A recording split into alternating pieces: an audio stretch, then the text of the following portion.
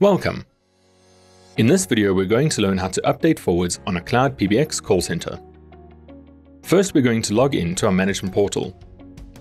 Here we will select the site where our call centre is based. On the site, we can select the edit button on the call centre we would like to forward to update its configuration. Here we will select the call routing option to configure the forward. To set up a forward, we first need to change the overflow action to transfer to phone number. Once this has been selected, we can update the overflow number to be the destination we would like to forward all inbound calls to. We also have the option to forward calls after a specified amount of time. By selecting Enable Overflow after calls wait, we can define a specific time before calls are forwarded.